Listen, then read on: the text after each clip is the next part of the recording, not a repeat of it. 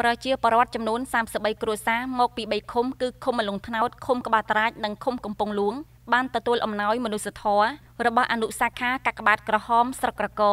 ដែលកំពុងជួបការខ្វះខាតដោយមានការនិមន្តនិងអញ្ជើញចូលរួមពីព្រះគ្រូចៅអធិការវត្តបុប្ផាសុវណ្ណព្រះនាមខន្តិធិណូអ៊ុនអុលអនុប្រធានសាខាកាកបាទក្រហមស្រុកក្រកោនិងជាទីប្រឹក្សាផ្ទាល់សម្ដេចព្រះអគ្គមហាសង្ឃរាជកិត្តិឧទ្ទេសបណ្ឌិតសម្ដេចព្រះអគ្គមហាសង្ឃរាជនៃព្រះរាជាណាចក្រកម្ពុជា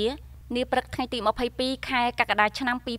2019និងលោកលីវសេងហ៊ីមប្រធានកិត្តិយសសាខាកាកបាទក្រហមនិងជាអភិបាលស្រុកក្រកោសមាជិកសមាជិកាក្រុមប្រឹក្សាស្រុកប្រធានអនុប្រធានការិយាល័យស្រុកសប្បុរសជនលោកយាយលោកតាចំនួន50អង្គនាក់នៅសាលាស្រុកក្រកោលោកលីវសេងហ៊ីមប្រធានកិត្តិយសសាខាកាកបាទក្រហមនិងជាអភិបាលស្រុកក្រកោបានពំនាំនៅការសាកសួរសុខទុក្ខនិងផ្ដាំផ្ញើពីសំណាក់ឯកឧត្តមឪធនិនប្រធានកិត្តិយសនិងលោកខុយរីដាប្រធានគណៈកម្មាធិការសាខាកាកបាទក្រហមកម្ពុជាខេត្តពិសេសសម្ដេចកិត្តិព្រឹទ្ធបណ្ឌិតប៊ុនរនីហ៊ុនសែនប្រធានកាកបាទក្រហមកម្ពុជា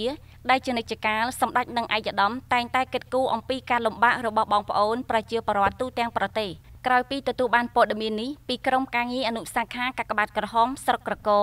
ក៏បាននាំយកអំណោយមនុស្សធម៌មកចែកជូនដល់ទីកន្លែងដែលអំណោយទាំងនេះបានមកពីការចូលរួមជួយឧបត្ថម្ភពីសំណាក់ថ្នាក់ដឹកនាំព្រះសង្ឃអាជីវករមន្ត្រីរាជការនិងសប្បុរសជនទាំងក្នុងនិងក្រៅប្រទេសសម្រាប់ជួយទៅដល់បងប្អូនប្រជាពលរដ្ឋដែលជួបនៅកង្វះស្បៀងអាហារដោយប្រការផ្សេងមិនប្រកាន់អំពីនិន្នាការអ្វីឡើយលោកបានជម្រាបជូននាពេលនោះថាសូមលោកតាលោកយាយគប្បីថែរក្សាសុខភាពនិងមានអនាម័យល្អហូបស្អាតផឹកស្អាតរស់នៅស្អាតស្របតាមពាក្យស្លោកថាទីណាមានការលំបាកទីនោះមានកាកបាទក្រហមកម្ពុជា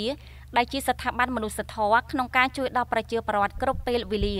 បន្ទាប់មកព្រះចៅអធិការវត្តបុប្ផាសុវណ្ណអភិបាលស្រុកក្រកោសមាជិកសមាជិកាក្រុមប្រឹក្សាស្រុកនិងសប្បុរសជនក៏បានចែកជូនគ្រឿងឧបភោគបរិភោគក្នុងមួយគ្រួសារទទួលបានអង្ករ25គីឡូក្រាមទឹកត្រី1ដបទឹកស៊ីអ៊ូ2ដបនិងថវិកា20000រៀលក្នុងឱកាសនោះដែរក៏បានប្រគល់ជូនបានថ្លែងអំណរគុណដល់សប្បុរសជនដែលបានជួយឧបត្ថម្ភធនធានផ្ទាល់ខ្លួនរួមមានឈ្មោះលោកគ្រូពេទ្យសម្រិទ្ធរិនព្រមទាំងក្រុមគ្រួសារនៅសហរដ្ឋអាមេរិកនិងលោកមេងតារាព្រមទាំងភរិយានាពេលនោះផងដែរ